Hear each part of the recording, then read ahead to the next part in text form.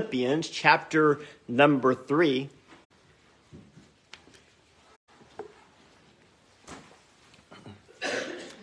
Philippians chapter number 3.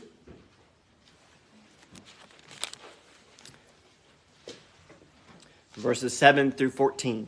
Philippians 3, verses 7 through 14. It says, "But what things were gained to me, those I counted loss for Christ.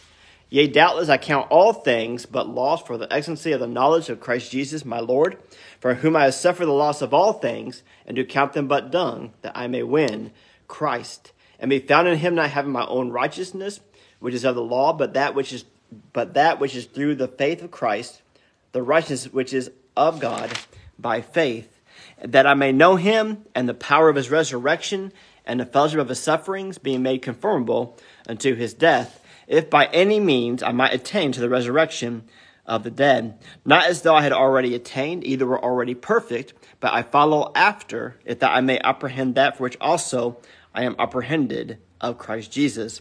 Brethren, I cannot myself to have apprehended, but this one thing I do, forgetting those things which are behind, and reaching forth into those things which are before. I press toward the mark for the prize of the high calling of God in Christ Jesus." We've been looking at a principle of life on Sunday nights, and now we're going to look at the principle of concentration. The principle of concentration. Let's pray. Heavenly Father, we come before you. We thank you for your love, your mercy, and grace. We thank you for the gift of salvation. We thank you for this opportunity to be in your house tonight, to worship you, to learn from your word. Help us, Lord, to allow your Holy Spirit to work on us, to draw us closer to you, and that we'll be ready for this week to live a life that honors your name and points others to you. We pray in Jesus' name. Amen. You may be seated.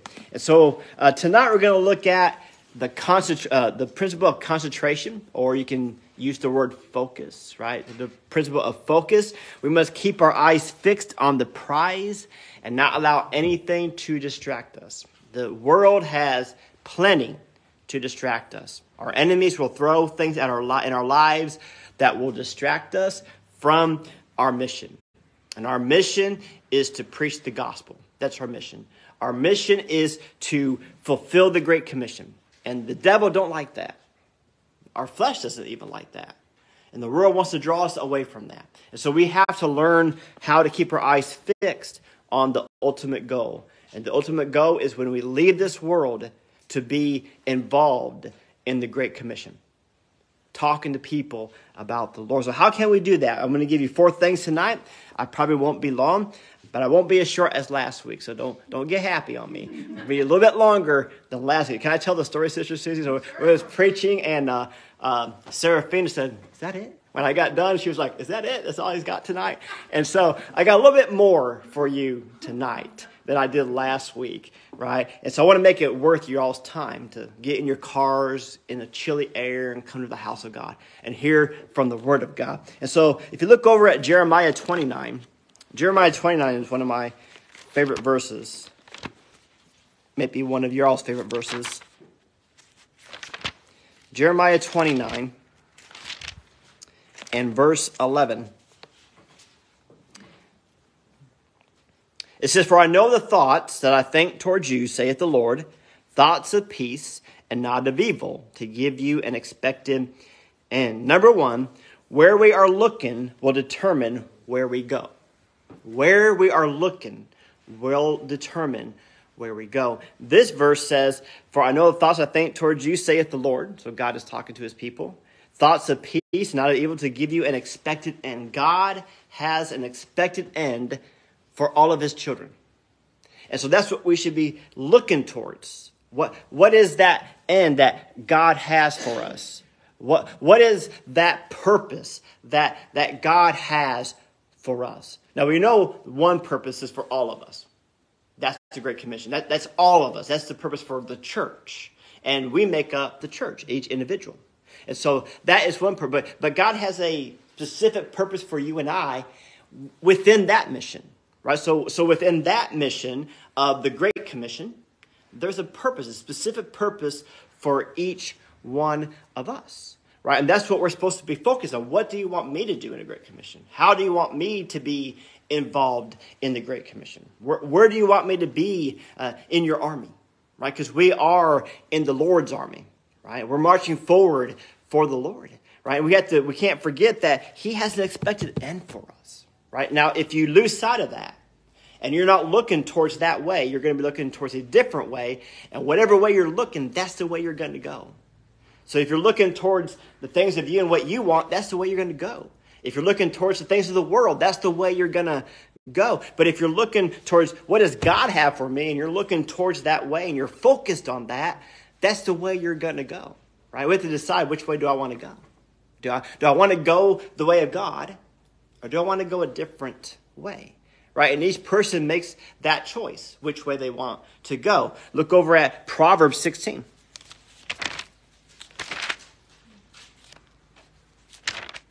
Proverbs 16. And look at verse number 3. It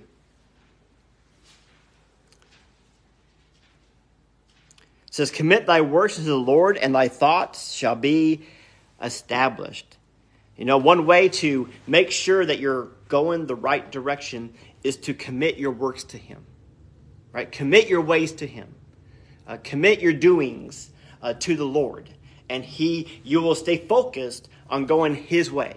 You will stay focused on going the direction that God wants you to go. But if you don't commit your works to the Lord, then guess what? You'll go a different way. Because you'll be focused on whatever you're committed to, right? And only you and the Lord know what you're committed to tonight. Right? I do know this, that for us as God's people, if you're saved tonight, God wants you to be committed to him and his will, his purpose for your life. Look over at Nehemiah. Let's go back before the book of Job and look at Nehemiah 6. I knew we were going to Nehemiah. I mentioned it this morning. I just couldn't remember which message it was. Nehemiah 6, verses 2 through 3. It says that Sanballat and Geshem sent unto me, saying, come, let us meet together in some one of the villages in the plain of Ono. But they thought to do me mischief. And I sent messengers unto them, saying, I am doing a great work, so that I cannot come down. Why should this work cease? Was I leave it and come down to you? Right? These men, Sanballat and Geshem, they were trying to get Nehemiah to lose his focus of the work. Right? God called him to do a work. What was the task? Y'all know what the task was? To rebuild what? The walls of Jerusalem. That was the task. And he was on task. He was focused on the work that God gave him to do. But Sanballat and Geshem said, let's make him lose his focus. Let's discourage him, right? Let's cause him to drift away from what God wants him to do, right? Thankfully, Nehemiah was sensitive to know, you know what? They're not right. They're trying to lead me in the wrong way. And so he said, no, I'm not going to come down. Y'all see what plane they were in? The plane of Ono. Y'all see that? Ono, right? And guess what? When the enemy comes, it's like, oh no. Right? We're in the plane of Ono. And the enemy's coming, right? Guess what? Nehemiah did right. He kept his focus on the task that God gave him to do. Guess what? We have a task to reach as many people in Gallatin as we can. And we need to knock on as many doors in Gallatin as we can. That's going to be the goal this year. We're going to knock on as many doors as possible and talk to as many people as possible. Why? Because many people need the Lord. And many people need to be saved. Look at Romans 15.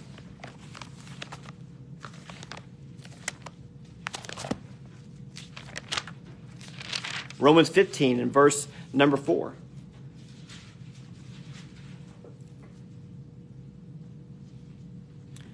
It says, for whatsoever things were written aforetime were written for our learning, that we, through patience and comfort of the Scriptures, might have hope. Guess what? Focus on where your hope comes from. Your hope don't come from yourself. Your hope doesn't come from your spouse, unless your spouse gives you a Scripture, right? Our hope doesn't come from the government. It never will come from the government, right? Here, the verse 4 says, the comfort of the scriptures might have what? Hope. This book is where we get our hope from. This book is where we get our guidance from. Right. This book is where we get our comfort from, our encouragement from, our strength from. The Bible says to strengthen the inward man, right? And so we're supposed to, we can keep our focus by focusing on the book, on the Word of God, because the Word of God gives us hope, right? If you lose your focus of this book, you'll lose your hope. If you lose your focus of this book, you'll lose your focus of what God has for you to do. Look at Philippians 3 again.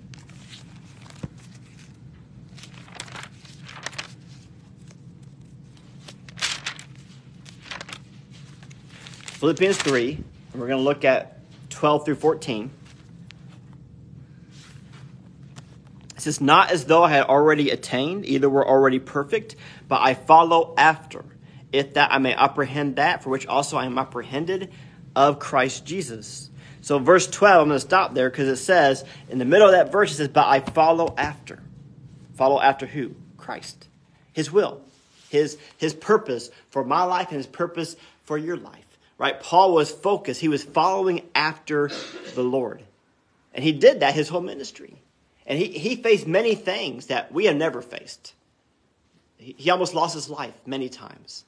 He was in prison multiple times, right? Guess what, brother? I never lost my life for the gospel. Not even close. I've never been thrown in prison for preaching the gospel, specifically for preaching the gospel. That's why Paul was put in prison, for preaching the gospel. Guess what? They didn't like it back then, and they don't like it now. When you preach on Jesus, they don't like it. When you preach on, there's only one way to go to heaven, and that's through Jesus Christ. There is no other way. People don't like that. Why? Because they think that they have their own way to go to heaven. Well, guess what? The Bible says they're wrong. The Bible says that Jesus said, I am the way, the truth, and the life. No man could follow but by me. You have to go through Jesus, and the world doesn't like that, right? And they put the Apostle Paul in prison for preaching that, right? Guess what? That can happen in our country. It's happened in other countries to preach that Jesus is the only way. You can preach on God, but don't preach on Jesus. And so Paul followed after the Lord. Verse 13, brethren, I count not myself to apprehend, but this one thing I do, forgetting those things which are behind. So he didn't focus on the past. He didn't focus on the times that he was suffering for the Lord. No, he focused on the future. He focused on going forward for Christ and preaching Jesus Christ. Preach those things which are behind, reaching forth to those things which are before, right? Going forward for the Lord, not backwards. Verse 14, I press toward the mark for the prize of the high calling of God in Christ Jesus. Paul was always pressing. He was always pressing forward. That's number one. Number two, don't focus on other runners in the race. Don't focus on other runners in the race. Because if you are a marathon runner, you are not focusing on the guy that you're trying to beat. If you focus on the guy that you're trying to beat, you could trip. You can fall, and you'll lose the race completely. No, what are they focused on? They're focused on their race. They're focused on their lane. They're focused on reaching what? The finish line. That's what they're focused on. So don't focus on other runners in the race. Look over at John 21.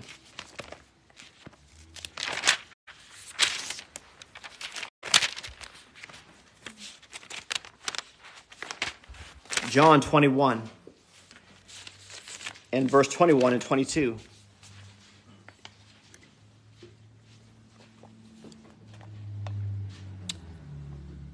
It says, Peter seeing him say to Jesus, Lord, what shall this man do? Look at verse 22. Jesus said to him, if I will that he tarry till I come, what is that to thee? Follow thou me. So Peter was concerned about someone else.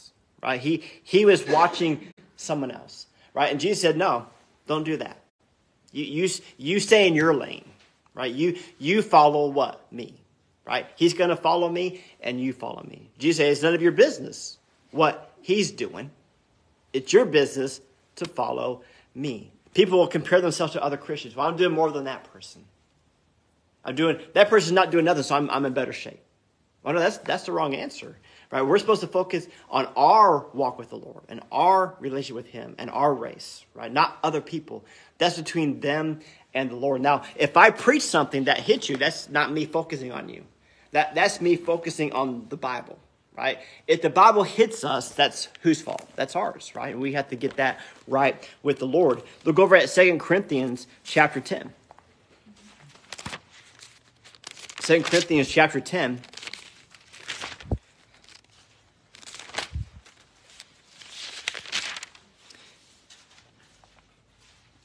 And look at verse 12. 2 Corinthians chapter 10, verse 12. It says, "For we dare not make ourselves of the number, or compare ourselves with some that commend themselves. But they measuring themselves by themselves, and comparing themselves among themselves, are not what? Wise." So, hey, Paul is teaching the church at Corinth, don't compare your walk with other people's walk. Don't compare your service to other people's service. That's what he's saying. Look over at Galatians chapter 1.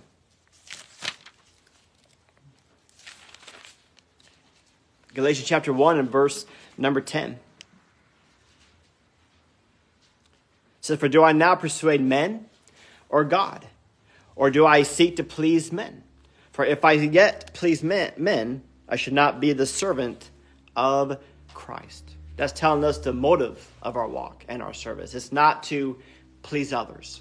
It's to please who? The Lord Jesus Christ and him alone. Look at chapter 6 and verse 4 of Galatians.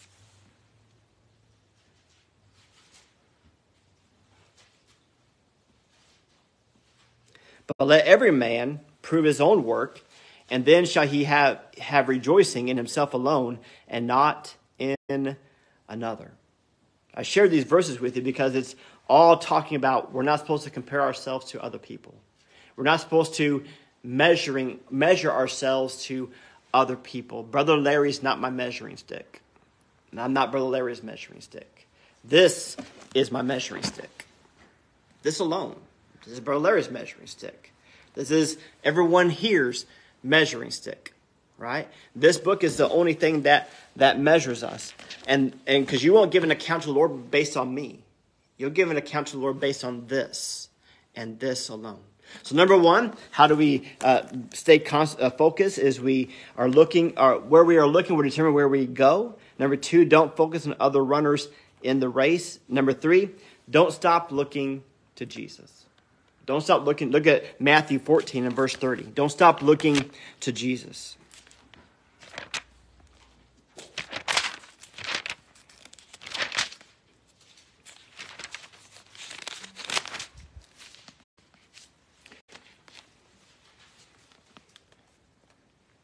It says, "But when he saw the wind boisterous," lost my place, "and he was afraid, and beginning to sink, he cried, saying, Lord, save me." Who was talking there? Peter. What was Peter doing? He was walking on the water. He was actually walking on the water. Brother Larry, have you ever walked on water? In it? Yeah, me too. I walked in it.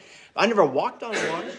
Peter was walking on the water. Just think about that. He was walking on the water. The one that denied Christ 3 times. The one that acted like a lost person so that people wouldn't know he was following Jesus. How did he walk on the water? He kept his eyes on the Lord. He had faith in Jesus. When did Peter start to sink? When he took his eyes off the Lord. He was no longer looking to Jesus. Guess when you and I will sink in this life? When we take our eyes off the Lord and we're no longer looking to him. Guess what? In the storm, and you go through a storm, as long as you keep your eyes on Jesus, you're not going to sink during the storm. I don't believe that day was just a calm day and the water was calm and peaceful, like you go to a river and you go fishing in a river and the water's just nice and peaceful. There's not even a ripple. No, I believe that day there was waves. I believe that day there was a storm. And I believe that Peter was walking on those waves, going to Jesus in the storm. But I believe that he took his eyes off the Lord because he got afraid. He got afraid in the storm, and there was lightning all around him. There was big waves trying to swallow him up, and the storm got to Peter. And he took his eyes off the Lord, and he started to sink. But Jesus reached down and rescued him and picked him up out of his sinking state. But guess what? While he was in the storm, and everything was good, even though he was in the storm, he had his eyes on the Lord. Guess what? We can go through storms of life. We can go through trials and horrible circumstances. But as long as we keep our eyes on Jesus, we won't sink. But if I take my eyes off the Lord, I'm going to sink. Right? You take your eyes off the Lord, you're going to sink. Right? I'll be honest with you, when I was in the ER on Friday, I got a bit scared. I really did. I got a bit scared. I got a bit nervous. I had a little bit of anxiety. Right now, it ended up being good news and nothing bad.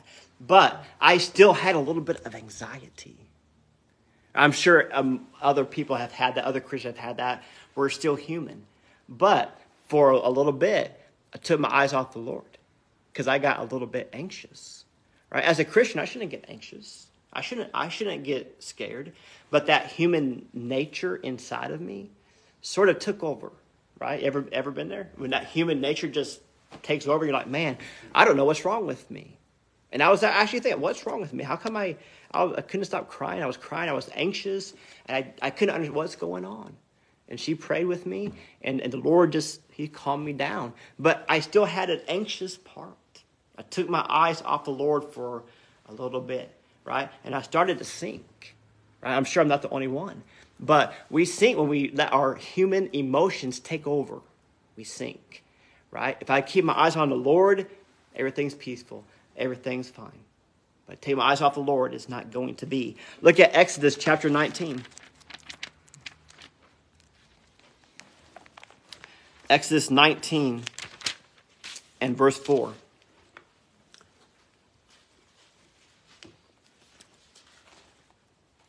It says, "Ye have seen what I did unto the Egyptians, and how I bare you on eagle's wings, and brought you unto myself." Guess what? We have the testimony of the Word of God, of all the things that God has done. And all the things that was humanly impossible that God did. We also have our own testimony of things in our past that God did and that God came through. Those are testimonies that we have either of ourselves or other men and women from the Word of God have those testimonies. That we can keep looking to Jesus and not sink. Right? Look over at Deuteronomy. Deuteronomy chapter 33.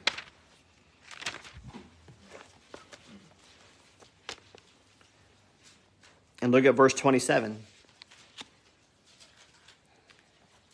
It says, "The eternal God is thy refuge, and underneath are the everlasting arms. And he shall thrust out the enemy from before thee, and shall say, destroy them." Look at that. The eternal God is thy refuge. The eternal God. Then it goes on, and underneath are the everlasting arms. Can the everlasting arms drop anything? Can the everlasting arms fail? They can't. Right? That's who you can look to. You can look to him because he's everlasting. He always has been and he always will be. He's everlasting. You can look to him. Look at Psalm 18.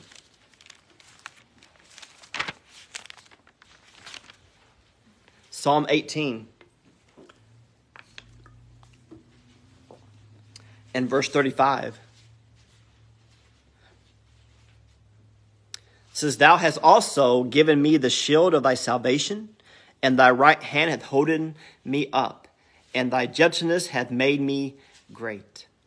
Right? As you're going through life, you have the right hand of God to hold you up. You can look to him because guess what? His right hand has never, ever failed. Look at Hebrews chapter 1.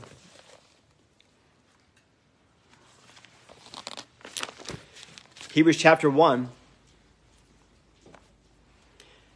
And starting in verse number 1. It says, "God who at sundry times and in divers manners spake in time past unto the fathers by the prophets, hath in these last days spoken unto us by his Son, whom he hath appointed heir of all things, by whom also he made the worlds, who being the brightness of his glory and the express image of his person, and upholding all things by the word of his power, when he had by him purged our sins, sat down on the right hand of the majesty on high, being made so much better than the angels, as he hath by inheritance obtained a more excellent name than they. For unto which of the angels said he at any time, Thou art my son, this day have I begotten thee. And again I will be to him a father, and he shall be to me a son. And again when he bringeth in the first begotten into the world, he saith, and let all the angels of God worship him. And so in verse number 3, who being the brightness of his glory and the express image of his person, and upholding all things by the word of his power. How did he create everything that you see? He spoke it into existence. Everything that you see, he spoke it.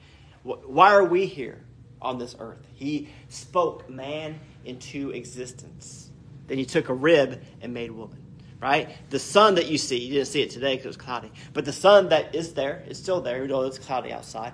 The sun, God spoke it into existence. The moon, if you can see it, God spoke it into it. All the stars in the sky, God spoke it into existence. Everything that you see, he spoke it. So if he has that kind of power to speak whatever he wanted to existence, guess what? Can you not look to him? Can you not look to him when trouble comes, when trials come, when discouragement comes? Can you not look to the all-powerful one? Right? We serve an all-powerful God. He is all-powerful. We serve a God that can do anything. Anything. We're praying for Sister Julia. Guess what? God can reach down and heal her. I told the family it's in God's hands. We could pray, but it's in God's hands. What happens, it's in God's hands. And we have to trust the Lord with whatever happens. He does. And I know Sister Julie is at peace with that. I know that she is. I'm praying that the family will be at peace with that as well. Number 4, if we don't lose focus, we won't make changes that take us away from the truth. If we don't lose focus, and our focus is supposed to be where? On the things of God, on the Word of God. On what God has for us to do. That's what our focus is supposed to be on. If we don't lose focus, we won't make changes that take us away from the truth. If you look over at Hebrews 2, you should already be in Hebrews 1. Hebrews 2, verse 1 says, Therefore we ought to give the more earnest heed to the things which we have heard, lest at any time we should let them slip. Guess what? If you don't give heed, right? Another word, I guess you could say, if you don't pay attention, right? If you don't take heed to what the Word of God says, you'll forget it. You'll forget about it. You'll forget to make it a part of your life, your everyday life, right? We're supposed to read this book every day, right? That's why we got the schedule back there on the table to give you something, a tool to use to keep you on track. You don't have to use that tool. There's other tools that you can use. Or in our devotion book, there's a little reading schedule at the bottom of each devotion that would help you read your Bible through in a year. I had one out last year that we used that had different way to read the Bible through in a year. So there's tools that you can use to stay in the book every day. Right? And it's not huge. You're not reading a book in a day, right? You're reading chapters in a day to keep you on track with the Lord. Look at Acts 17.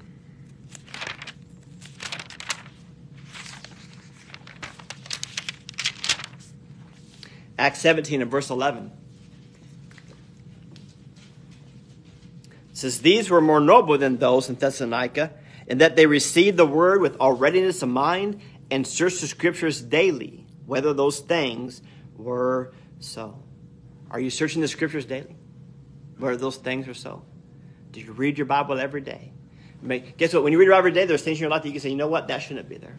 That doesn't belong. That's going to cause me to lose focus. That's going to cause me to get out of the race, to get off the firing line. Look over at 1 Thessalonians chapter 2. We'll close with that. 1 Thessalonians chapter 2 and verse 13. It says, "For this cause also thank we God without ceasing, because when ye received the word of God, which ye heard of us, you received it not as the word of men, but as it is in truth the word of God, which effectually worketh also in you that believe." Guess what? When I'm preaching God's word, you're not receiving what Brother Sean says. What Brother Sean says isn't important. You're receiving the word of God, the message that is preached from this pulpit. You're receiving it. If you receive it, look what it does. The last part of verse 13 says, "which effectually worketh also in you." When you receive God's word, it works in you. It molds you. It gives you the mind of Christ. It changes your life. It directs you. It helps you to be more like Jesus. Right? When you receive it. If you don't receive it, then you're not going to be conformed to the image of Jesus Christ. So we're going to close with that. It's time for our application. So I'm going to ask some questions, and don't answer out loud, but just answer inside where you're at with these questions. Number one, am I keeping my focus on Christ and moving forward for him? Where are you at? Are you focusing on Jesus tonight? Is right now in your current life, are you focusing on the Lord? Are you moving forward for Jesus? Number two, is pleasing and obeying the Lord my central focus in life? Is pleasing and obeying the Lord my central focus in life? Number three, does the way I spend my time, talent, and money reflect a focus on God or on something else? So think about your time. Think about how you spend your time, how you use your talents, how you spend your money. And that will give you what your focus is, right? Is it on the things of God or the things of the world? Number four, have I fallen into the habit of evaluating and critiquing others rather than myself? Right? We're not supposed to look at others, not supposed to look at their race, not supposed to look at their walk. We're supposed to focus on ours. Guess what? Don't we have enough to evaluate in ourselves? Don't we have enough to critique ourselves? Guess what? We should be our best critic, right? Because we know ourselves better than anybody. We should be evaluating ourselves and critiquing ourselves, not others, right? And they shouldn't be critiquing us as well. We should do that to ourselves. Number five, am I committed to serving God no matter what comes? Am I committed to serving God no matter what comes? No matter what. Come what may, we're going to serve the Lord. Number six, have I allowed changes to what I believe and do because of a loss of focus? Have I allowed changes to what I believe and do because of a loss of focus? When you lose focus, it can cause damage. It can cause chaos in your life when you lose focus. When you're not living Philippians chapter 3, 12 through 14, it can cause chaos in your life. Number seven, am I looking to God as my ultimate source of supply and approval? Am I depending upon the Lord? I'm not living for others' approval. I'm living for his approval, right? Because some people will say, you're too close to Jesus. Guess what I say to that? You can never be too close to Jesus, right? You talk about your Bible too much. You can never talk about your Bible too much. You pray too much. No, you can never pray too much. You have joy. How can you be joyous all the time, right? We should be joyful all the time, right? The Bible says we should be thankful for what? All things. The Bible says we should pray how much? Without ceasing, right? We can never do anything spiritually too much. Guess what? Can you witness too much? Can you invite people to church too much? Right? There's nothing spiritual that you can do too much, right? And so we have to keep our focus on the things of the Lord, and that will keep us in the fight. That will keep us on track this year. Guess what? A year goes by fast, but there's a lot in a year, right? There's a lot in a year. There's 365 days. But guess what? You can lose sight of 365 days really quick if you don't focus on the things of the Lord. Please stand. We'll be closing a word of prayer.